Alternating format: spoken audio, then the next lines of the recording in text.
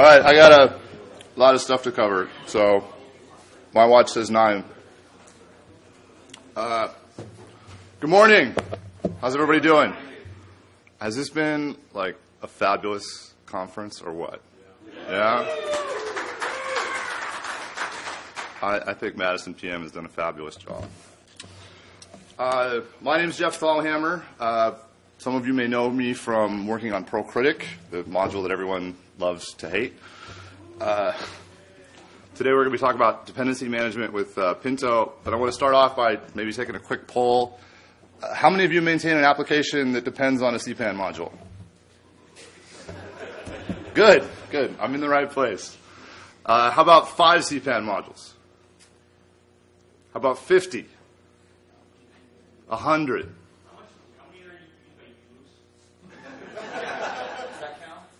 500. All right, so a lot, right?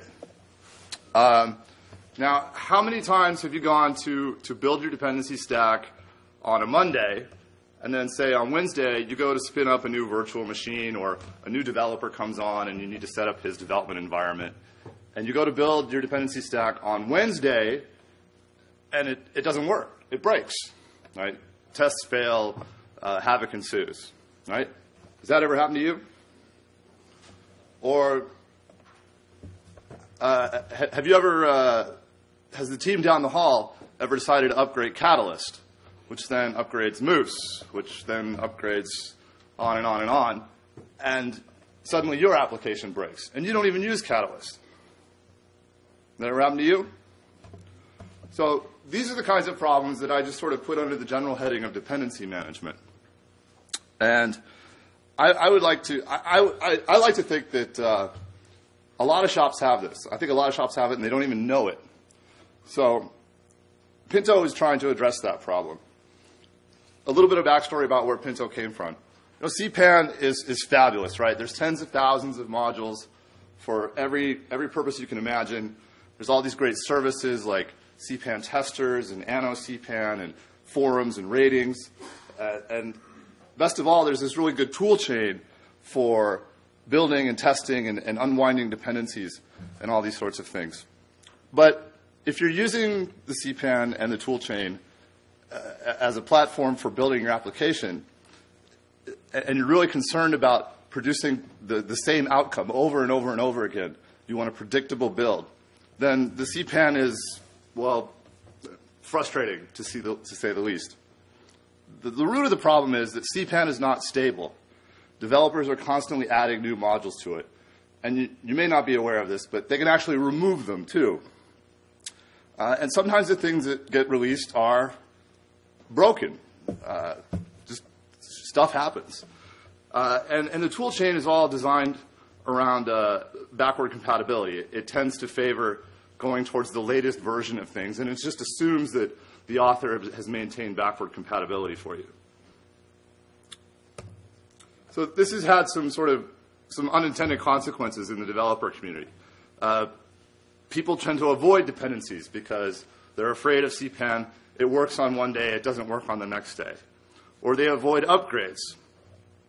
Or instead of breaking things into small little bits, they just sort of throw everything into one giant site-lib and build these monolithic systems. And I think the worst consequence of all this is you have these unreproducible environments. The sysadmin installs stuff in site-lib, and if you ever wanted to recreate that in another environment, you have no idea what was actually there. So to combat the problem, people have come up with some different ways to deal with it. One strategy is to just sort of take your installed site-lib and stash it in your VCS system. So we're going to take all of the built modules as they are, all the PM files, and copy them into SVN or Git or whatever. But this is pretty brittle. It's not portable. If you ever wanted to go and take your system to a new operating system, say the boss says, you know, we're switching Red Hat distros, you have no way to rebuild that environment because anything that was compiled or has any sort of OS-specific switches in the build, you can't rerun. You can't smoke test this.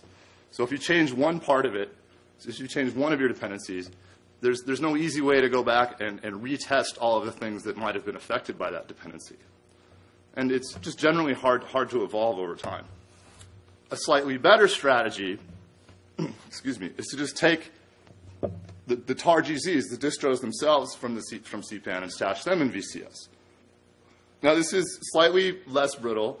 It's a little bit, it's more portable because then you can at least run the CPAN installer on these tar balls and go through the whole build and test process on a new operating system if you need to.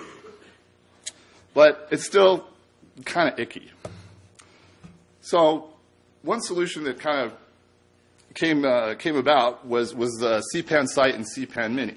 Now, I don't know if this was actually what they were intended for, but they allow you to create snapshots of CPAN. So this sort of solved the stability problem. You could at least have an image of CPAN where you could fetch your distributions, and you would always get the same thing every time. But this is still clunky because dealing with the entire CPAN at once it's big. Even if you're just looking at the latest versions of the modules, it's still several gigabytes of data. Or at the very least, it's several thousand distributions. So that is one trend that has happened, the use of CPAN site, CPAN mini, private CPANs.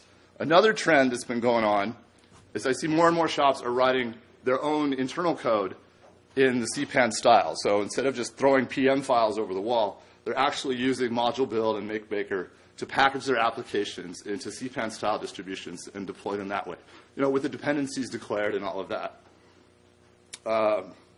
Distilla makes this a lot of fun. I think that has really helped propel the trend. And CPAN minus makes the deployment dead simple. And so we have the proliferation of what Brian Foy has called the dark pans. All of these private CPANs of internal private distribution, private modules. And so you start to see a lot of these dark pan tools emerge. So on top of CPAN mini, now you have CPAN mini inject, which allows you to squirt your own distributions into your CPAN mini mirror. My CPAN app, DPAN, CPAN dark, ORPAN, these all do that exact same thing. Now, I had used these tools in some different combinations like 3 times to build private CPANs for different clients. And they always required some hackery, some shell script to automate tying into VCS. And I was just never really happy with the results. So last summer, I had a client who wanted to build another one. And they were very progressive-minded and generous and gave me an opportunity to start from scratch. And so Pinto is the result of that. In case you're wondering, that's a mare giving birth to a foal. All right. So what is Pinto? And I'm still sort of searching for the best one-word description or one-sentence description of it. But it's an extensible tool for managing dependencies via a CPAN-like repository. So I think the best way to understand it is to walk through some use cases. And for all of these use cases, this is the basic context. Suppose you have an application called My App. There's one package in it called My : app. And that application has one dependency. It depends on URI. And at the moment that you're doing this, the latest version on CPAN is 1.59. All right, so you got that in your head? So the first step with Pinto is to just create the repository. And we do that with the init command. It takes an argument. The argument is a path to the repository. In this case, I'm going to put it in a directory called mypan inside my home directory. And as I said before, the init is the command. And then what you end up with is something that looks like this. How many of you have actually looked inside of a CPAN to see what's there? A lot of you have. So this is what CPAN might have looked like on day 0. All right? It's just a couple of folders and a couple of files. Nothing more than that. And this is sort of the genius of CPAN, is in its simplicity. So now we have our own CPAN. The next logical question is, what the heck is in it? So to do that, there's a list command. And again, the key argument here is the path to your CPAN repository. And when we fire that command, we get nothing, because there's nothing in the repository yet. But we're going to be using this list command quite a lot. A little diversion. Basically, every Pinto command requires this root path to your repository. So you can shortcut that with a -r, or if you set the Pinto repository root environment variable, then you can just omit it entirely. So for the rest of this presentation, I'm going to leave it out just so you don't have to deal with the visual clutter of it. Assume that we have set this environment variable. All right, so we said earlier that our application depends on URI. So now we need to fetch the dependencies. We want to fetch that dependency into our repository. To do that, we use the pull command and just tell it we want URI. Now, Pinto is going to go out to the public CPAN, fetch whatever is the latest at that time, and pull it into your repository. So let's see what we actually got. Again, we're going to use the Pinto list command. And now you see a listing of packages and distributions. It looks a lot like the O2 packages file, if you ever looked inside of one of those. See, we have URI, and we have all the other packages that are also in the URI distribution. If URI had dependencies, those would also be here. Pinto will recursively go down and fetch all of the dependencies necessary to satisfy your request. So let's look at the listing a little bit closer. The first letter there is an R. So that indicates that Pinto thinks this is a release distribution as opposed to a development one. That's determined by the formatting of your distribution name. If it has an underscore and some numbers or trial or RC or something like that, that usually signals that it's a developer distribution. The second letter, F, means it's a foreign distribution. It's something that you got from somewhere else, not something that you produced locally. If it were something you made locally, it would be an L instead. And we have the package name, the version number, the distribution's author ID, which is a Giesel, and the distribution archive. So now we've got our repository, we've got URI in it, and we've also got any prerequisites that URI has. We can add our own distribution to the repository. So we've taken my app and we've built it into a tarball using module build or Diskzilla or MakeMaker, whatever your build tool is. You've put it into a tar.gz, and you can simply add it to your repository using the add command and then specifying the path to wherever your distribution archive is. Now, when we do a listing again, you're going to notice that the first entry here is the package from my app. So Pinto has behaved just as Pause would, looked inside your distribution, figured out what all your packages are, and indexed them alongside URI and all of your dependencies. So now we've got a repository that has our application and all of its prerequisites in it. And now the fun starts. So we can install this with CPAN just by setting the URL list and pointing it to the location of our repository, and then install as normal. And every time we do this now, we will get the exact same result. Right? No matter what happens on the public CPAN, we will always get version 1.0 of my app and version 1.59 of URI. So this is important to me. And I think a lot of people take it for granted that things just kind of magically work out on CPAN a lot of the time. But when they don't, it's a real nightmare. You can also install with CPAN minus. The switches are a little bit different. Here you set the mirror option to, again, point to the location of your repository. And this one's kind of important. The mirror only option directs CPAN-M to not fall back to a public CPAN for any dependencies that it can't find on your own repository. Because that's exactly what we don't want. We don't want to go out into the wild and fetch things from the public CPAN, which might be in some unknown state. Easiest of all, you can just ask Pinto to install it for you. And this actually is just a thin wrapper around CPAN minus. So it saves you a little bit of typing. All right, so the next thing that happens, time passes, a new version of URI has come out on CPAN. It's got some new whiz-bang features. we would like to upgrade our application to use it.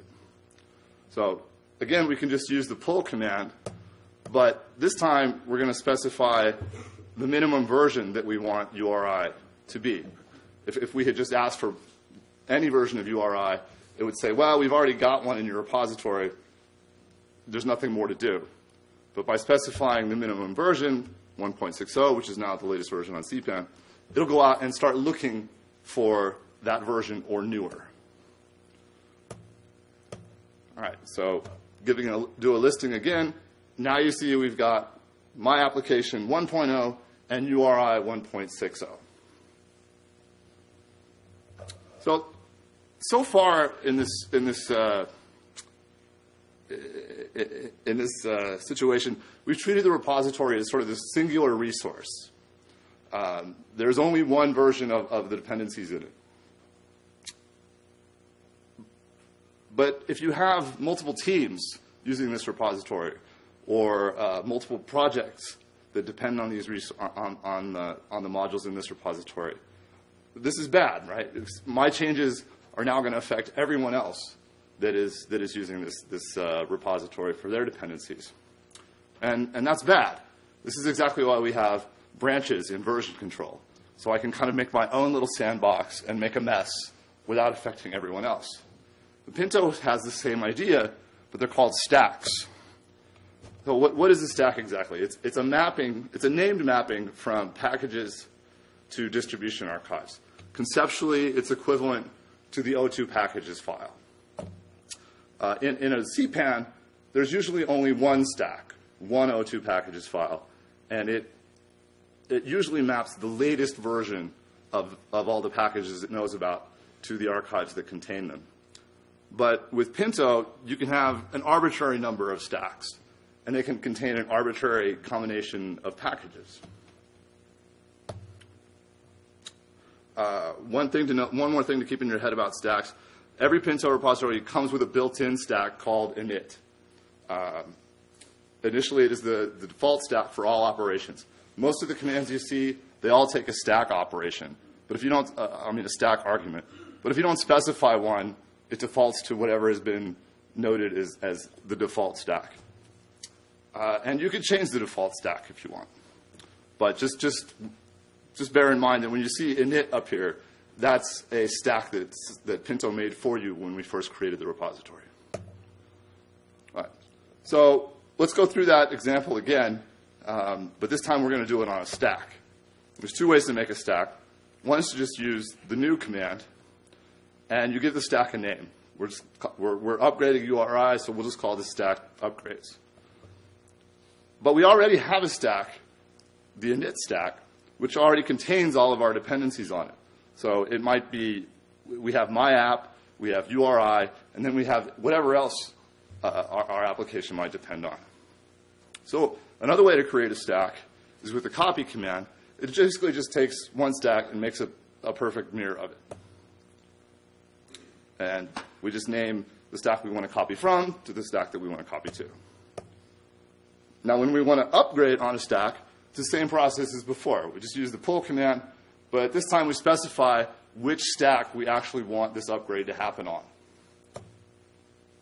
And just as before, we specify a name and the minimum package version. Let's say that a little bit of time has passed since the last time we did this upgrade. So now we're looking for URI 1.62. So we can also look at the listing for a particular stack just by specifying the stack option again and the name of the stack we want to look at. And when we do that, you'll see now we've got my app 1.0 and URI 1.62.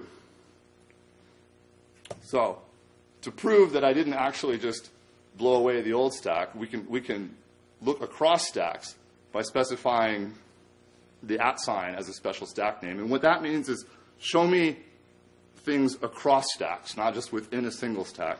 And I'm going to filter the results a little bit with the -P option here. I just want to see the listing results that just match the package name URI. And so the output is a little bit different now. Now we've got, in the second column here, we've got the name of the stack, and then the rest of the listing as usual. And you can see we've got 160 in the init stack and 162 in the upgrade stack. So now I've got two separate stacks of dependencies that I can try and build my application from. One that uses URI 162 and one that uses 160. So to install, when you have a stack and you want to install from it, again, you can use Pinto install, and you just specify which stack you want your dependencies to be coming from. Now, you cannot use CPAN and CPAN-M with stacks in quite the same way, but there is a workaround, and I'll come back to that later. All right, so let's say we've upgraded URI to 162 on this upgrade stack. We've built our application, run our tests. All is well. Everything passes great. We now want to push those changes back into the main stack. And again, it's a lot like a VCS system. We can use the merge command to merge all the dependencies that are on the upgrade stack back into the init stack. So this is equivalent to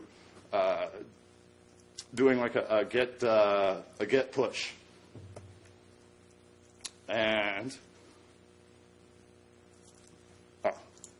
oops. So when we get the listing again after the merge, we now have version 1.62 in both the init and the upgrades stack. And at that point, you can throw away the upgrade stack. It's like a branch. You do some work. If it all goes well, you merge it back in, and then you throw it away. So hopefully you're thinking about possible uses for these stacks, but here are some suggestions. One is just for handling upgrades, just like we just did. Another possibility is to have stacks for different features. So you might have a long-running development branch to add a particular feature to your product, and you want you're going to add new dependencies as you develop on that. So you might have a stack just for that feature. Or you might have different stacks for different stages of development, like dev, QA, and prod. If you're developing multiple products that have you could have different sets of different stacks for each of them. Or if you ship a product to different customers, and those customers might be using different versions of Perl, you could have different stacks for each of those. Question? Do you keep a history of other stacks? So when I merge upgrades into init and a week later I see that there's actually a problem with the upgrade, can I revert to the previous state of the stack? I'll come back to that. All right, so I think stacks are really cool. This has been kind of one of the criticisms I've seen of the CPAN model is that there's a one-to-one association between a CPAN repository and an index. Pinto breaks that down, and now you can have a single repository with potentially many indexes. Another really cool idea, which I got from Ricardo, is the idea of pinning. So what a pin does is it fixes a particular version of a package to the index so that it can't ever be changed unless you unpin it. So to do that, we use the pin command, and we specify the package name that we want to pin. When we do a listing, we've got these little extra pluses here, which indicate that the package is pinned. Now notice that I only asked to pin the URI package, but it actually has pinned every other package that was in the same distribution with it. And the reason for this is you don't want to get into a situation where, part of the index contains part of one distribution, but another distribution might come along that shares one of these packages, and so it's only partially pinned, so to speak. Just that one.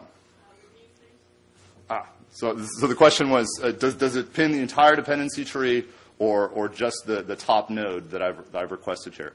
And the answer is it only pins the top the requested package, or the distribution that contains the requested package. So in this simple case, this doesn't seem all that interesting because, well, if I don't want to upgrade, I just don't put the new version in the repository.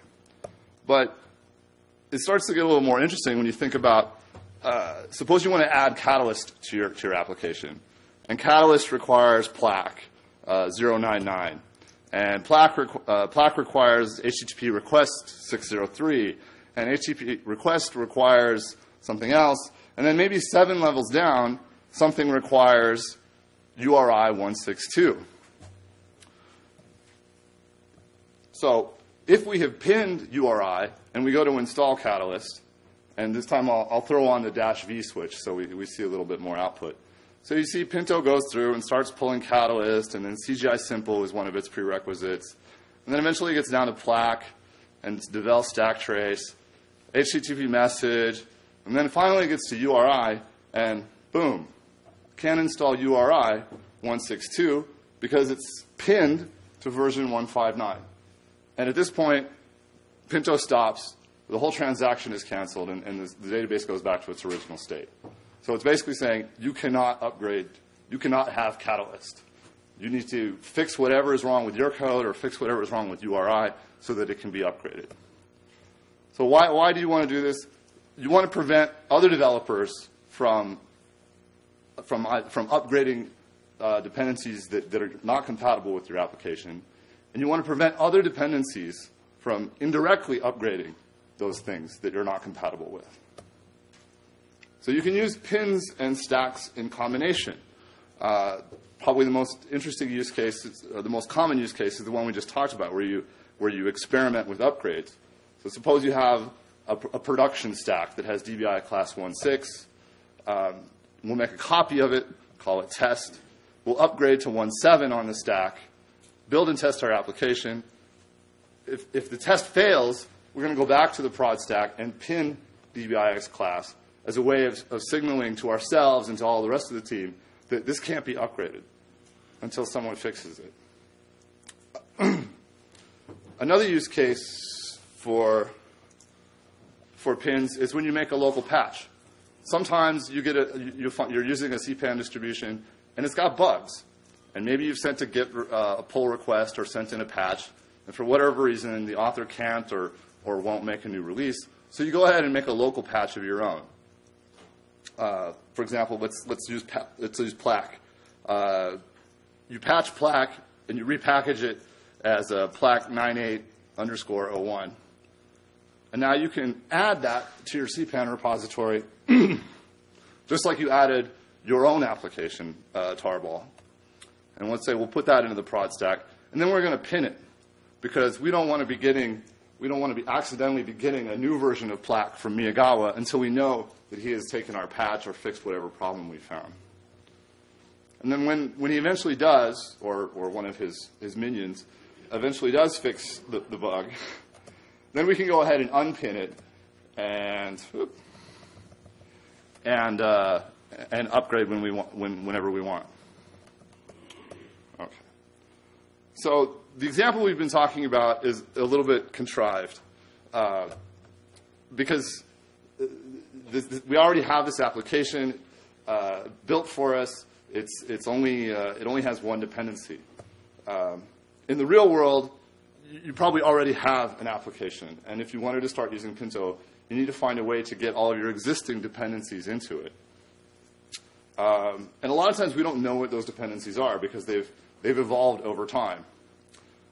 Tim Bunce has put together a really interesting tool called Disk Surveyor, which will actually look through your AdInc and then through a bunch of meta CPAN API calls will somehow figure out exactly which distributions got installed to create your Perl environment.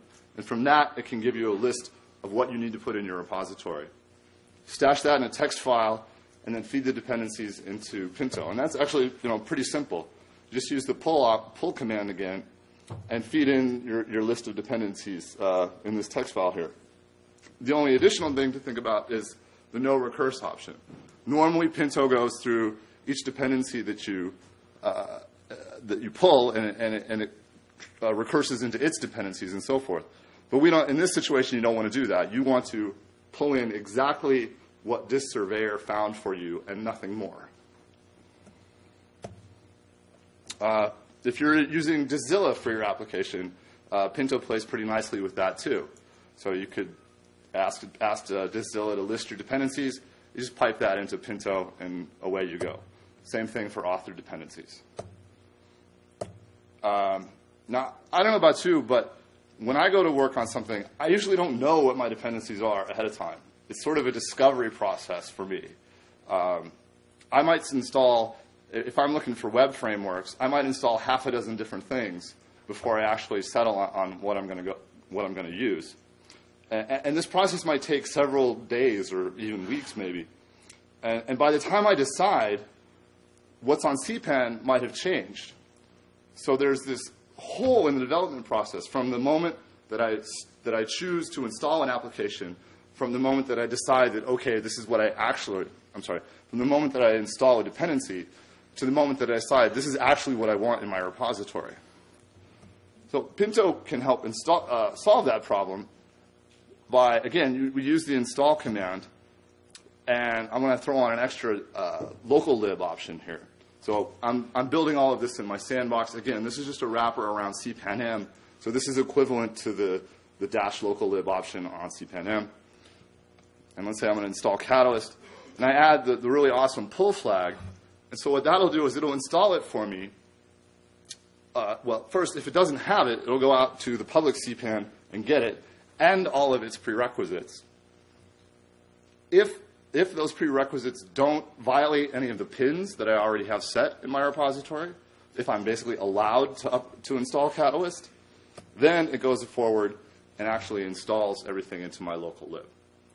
So Pinto is sort of sitting in between me and the public CPAN and intercepting everything that I try to install. So when you would do this, you would presumably, maybe you said this, you'd want to have made a new stack for doing this so that you're not pulling Catalyst into your production stack? That's correct. So the question is, would you do this on a private stack or the main stack? And I guess the real answer is it depends on how you're using stacks. But yeah, that would probably be the sane way to go about this. All right, so there are some gotchas with Pinto. Pinto does not promise to index exactly like PAWS. PAWS is this really thorny code base that has evolved over many, many years. And it has developed some pretty sophisticated heuristics for figuring out how to index a package. Ricardo's been trying very hard lately to kind of bring that into some kind of reusable module. And I wish him well with that. But Pinto tries to be just good enough when it comes to indexing your distribution. So it may not work for really old distributions or anything that's been oddly packaged. PAWS also has a system of enforcing permissions, and Pinto doesn't have anything like that. So basically any author can deploy or can inject any distribution that they want. We trust that you're all adults, and if you step on each other, you'll sort it out yourself. And Pinto is strict about version numbers. Basically, if you try to squirt something in with a version number that version PM can't parse, then you're host. You have to fix that. So I think Pinto gets really interesting when you start using it in a team environment. And the easiest way to set it up for a team is to just deploy it on some local, some shared storage area. Remember, it's just a bunch of files in a directory. The performance might suck on NFS, but this is really easy to set up. The only downside maybe is that you have sort of the usual problems whenever you have people using shared, the usual permission problems whenever you have people trying to access shared files. You have to think about like whether or not they're in the right groups and whether sticky bits are set and things like that. A little more sophisticated way to do it is to set up Pinto D, which is a web service that sits on top of a Pinto repository. So you put that on a remote host, and then you can run Pinto commands on a local host. This allows you to utilize fast local storage on the remote host, and you can use HTTP authentication as an extra sort of security layer if you want to restrict who can talk to your repository. I'm not going to talk about Pinto D too much because it's broken right now. But this is what it would look like. On your remote host, you'll run Pinto init and create a repository in some location, probably in a privileged location. And then probably as a privileged user, you'll run Pinto D, and you point that at wherever your repository is. And so now you have a PSGI service sitting on top of your Pinto repository. And then on your local hosts, whether that's your development machines or your desktops or whatever, you can run Pinto just like before, except instead of specifying the root as, a path to a local directory, you just specify it as a URL to whatever host is running Pinto D. And you can run all the same commands over the wire that you could do locally. Now, I said earlier that you couldn't use CPAN and CPAN-M to install things from stacks. But if you use Pinto D, you can. Pinto D actually serves as the back end, as the web server for the CPAN itself. So it actually will serve up the distributions and the O2 index file in addition to running commands for Pinto. So this would look something like that with CPAN. We just point the URL list to our remote host, and we tack on the stack name at the end of the URL. So this means to install stuff from the dev stack on the remote host, from the remote host. Same thing with CPAN-M. Just append the stack name to the URL of the repository. Or you can do it with Pinto as well. Oops. All right, so Pinto networks. CPAN has, one of the reasons CPAN has succeeded is because it is singular, it is centralized. There is exactly one place to go to get everything Perl. Other communities have only recently sort of caught on to the virtue of that. I would kind of argue that CPAN has also failed because it is centralized. The code base itself is kind of arcane, and it has taken a long time, I think, for the community to realize the benefit of using a private CPAN like this, partly because it was just this pause was this thing that one guy seemed to own and nobody else thought much about it. So Pinto tries to sort of be centralized or distributed. So, for example, you might have an organization with 3 teams, and teams 1 and 3 might be pulling distributions from the public CPAN. Team 2 could be fetching distributions from either of them, and team 1 and 3 might also be sharing distributions with each other. So this might not actually be a good idea. The reason is there's no obvious way to resolve namespace conflicts. If 2 teams both make a package called foo, well, how do I know which one is the real foo? We'll just sort of, the way that it resolves that now is it's sort of like a path-oriented thing. Whoever comes first, you can order the list of upstream repositories, and whoever comes first is the one who wins. We'll have to wait and see if this actually works out. When I first started talking about Pinto on PerlMonks, some guys said, well, why the heck would I want a new packaging, a new dependency management framework, right? I've got Debian packages or RPMs and things like that. And I don't really know much about those kinds of OS packaging systems. But I'd like to think that Pinto can cooperate with them, that you can use Pinto to build all of the Perl bits of your application into one big wad, and then you can use your OS packaging system to link that wad up with databases or web servers or whatever non-Perl assets you need to deploy your application. A Pinto repository cooperates, or ought to cooperate, pretty well with other tools, because it is just a CPAN repository. It's just a pile of files and directories. So things like Anno CPAN and Meta CPAN, they should all just work. Pinto is not the only pony in this race. Miyagawa has created Carton, which is is trying to solve the same sort of problem, but with a slightly different angle. It's inspired heavily by Bundler from the Ruby camp. And if you compare the two side by side, Carton is lightweight. Pinto is most certainly not. It is fat. It has over 200 dependencies on its own. So if you're going to add that to your stack, then and I'm not ashamed of that at all, really. The other thing I really like about Pinto is that it's all file oriented, so it's VCS friendly. So it's natural to use. Did I say Pinto?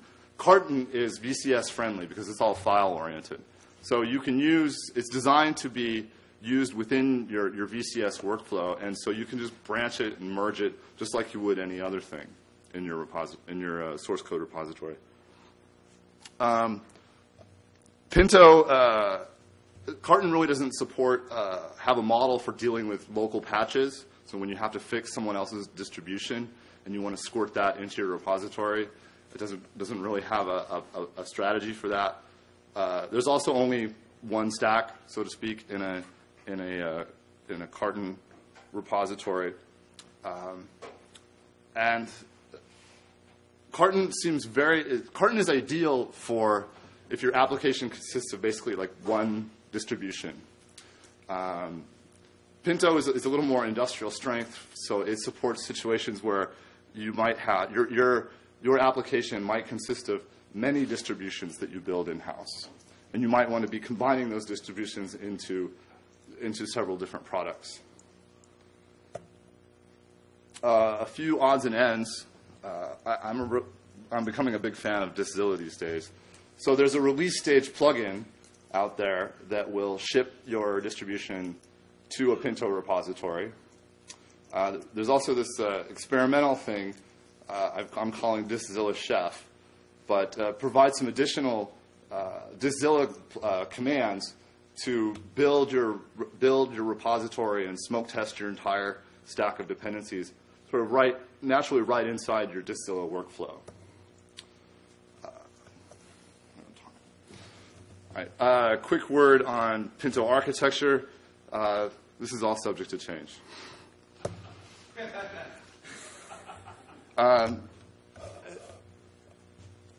Pinto is extendable in theory. It hasn't actually been done in practice yet, but each one of these things that we do, each one of these commands we've talked about, pull, add, list, whatever, they're just classes, right? And you can make new classes and plug them into Pinto. So in theory, you can do all sorts of things, like maybe you could create a command to search the repository, search all the distributions in the repository with ACK or something like that. You want to find a particular string of source code across a whole bunch of tarballs. Or maybe you want to, what else?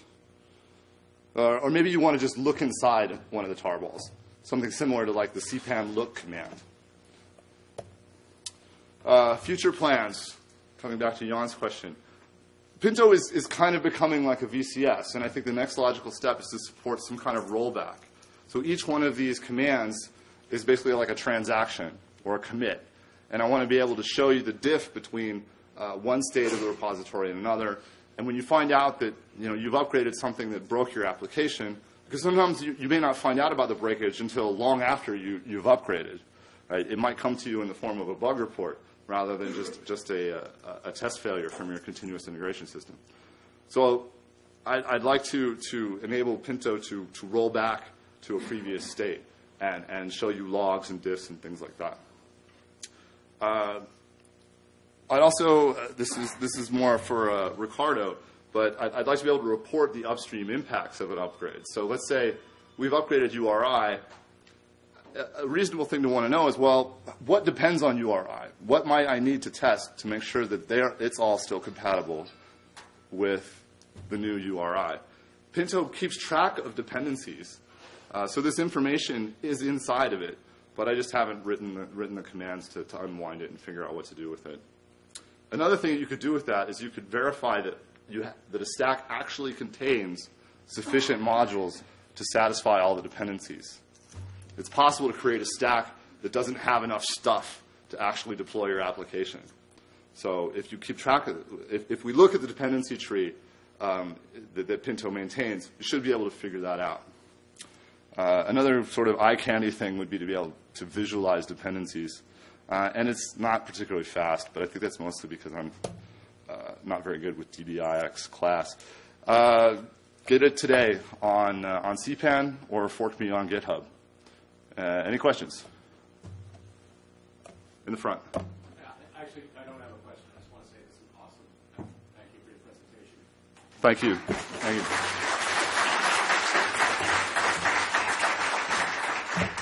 I just had a question about polling. Is Pinto aware of backpan? Can it pull stuff out of backpan automatically, or is it not pulling it backpan? Right. So the question is, can you pull from backpan? Pinto will pull from anything that looks like a CPAN repository. So Pinto can pull from other Pinto repositories. That's where the whole Pinto network idea comes from. You can certainly point Pinto at backpan. I don't know what the state of the index of backpan is. Okay, so in that case, you would have to specify. Whenever you pull something, you can specify two ways. You can either say, give me URI, in which case it has to go look at an index to figure out which distribution that's in.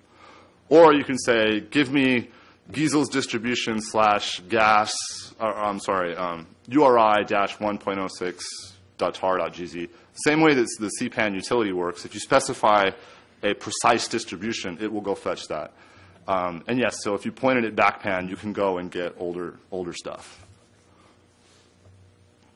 Ricardo. When you pin, can you provide a reason so that the next guy can see why you've said no?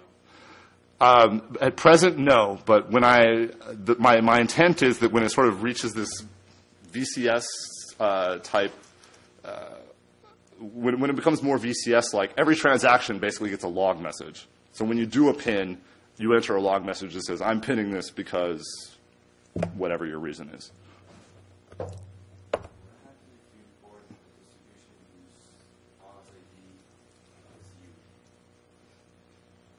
So the question is, what happens if? Because when you import there, when you pull there from a local file, it's set as quasi-DB. Okay, so the U is actually whatever your username is, not YOU. So it defaults to your shell username, or you can actually set an option, or if you have a .pos file in your home directory, it'll look there. So if you're a PAWS author, you might have actually some of your PAWS modules in your Pinto repository. And you'll have some of the private stuff that you've locally authored in there as well. And you can only have, just like PAWS, you can only have one version of, you can only upload the file once. So if you have foo 1.0 tar.gz that you authored on CPAN, you're not going to be able to put foo 1.0 tar.gz into your Pinto repository. They all have to live on there's only one namespace on the file system, so they all have to live together. Jonathan. I think you were speaking past the installation slide a little bit, but the idea with installation, so like maybe this is typical, but we have like a development environment and a production environment that really don't talk to each other. You know, they're kept separate for security reasons and to make sure you don't actually have to do stuff that you're not supposed to do. So with the idea of if you wanted to develop on a Pinto repository and then install from it, you would have to have a shared server somewhere that you can both the dev and production could talk to, and then you'd use remote. In other words, you know, you make some changes to Pinto and now you want to deploy. Right. So the question is, if you were to use Pinto as a deployment vehicle, would your development and production servers both have to be visible? Or would the Pinto repository have to be visible from both places? The answer is yes, if you're going to go directly to the repository to do this. What I imagine what you could do is you might have a development and a staging area, which can both reach Pinto, the Pinto repository. And then when you bless the staging area, then you rsync it over to whatever your actual production is, so that you have one more layer of separation there. If you're really paranoid about keeping production and development resources isolated. I may have missed this, but do you have expect scripting for when you've got modules coming in? And the other question is the install order stable?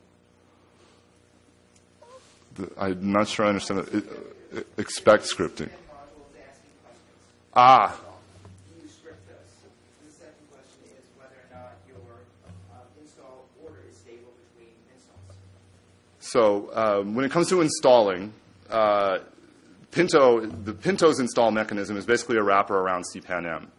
And CPAN-M sets some options, basically tells the distribution that you're in an automated environment, you're not allowed to ask any questions. That seems to have worked out pretty well. But if that doesn't work for you, let's say you have a distribution like DBI Oracle, for example, asks you for like a database name and a password, otherwise you can't install it. So what folks do is they use the distro prefs feature of CPAN, which allows you to sort of pre-configure what the answers to those questions are. And so instead of using Pinto's install mechanism, in that case you would have to use CPAN, and it's just distro prefs. The question, is the install order stable? I don't know. It installs things in whatever order CPAN or CPAN-M would install them. And if those are stable, then so is Pinto. Is pull transactional? So like you pull A and it requires B, C, and D, but one of those can't be analyzed or fetched? Right. The question is a pull transactional? And yes, every command is entirely atomic. So if and some of these transactions can be really long. A pulling catalyst or task catalyst, let's say, into your repository, there's probably 50 or 100 distributions that it has to pull in.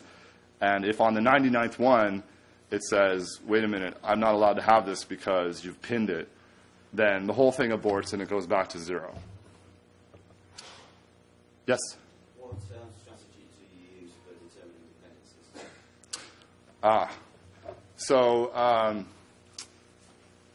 So determining dependencies. This is a little bit nasty, but we actually configure the build. So we run the makemaker or the module build script, and then inspect whatever meta files come out of that, which usually declare the dependencies. So this is not 100% safe, right? But then again, we're not doing anything that CPAN or CPAN-M wouldn't be doing for you when you install this stuff anyway. You might be doing that on a different machine. That is true. That is true. So when you do that, right, you're configuring the build in one context. That may not actually be the context that you want to deploy in. This is another use case for stacks. This feature isn't supported yet, but you could associate a particular Perl with a stack, and so that all the configuration is done with a particular Perl executable. Now, that's not the same thing as doing it on a different machine. But you might be running Perl. You might be running your Pinto repository with Perl 5.16, but your deployment environment is actually 5.8.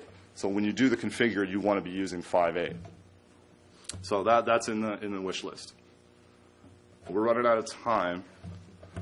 One more question. Is there any features of a Curl-based install. Oh, there's no chance. There's this enormous wad of dependencies that go with it, and I guess you could fat pack the whole thing. I don't know. That doesn't seem feasible. All right, thanks everybody.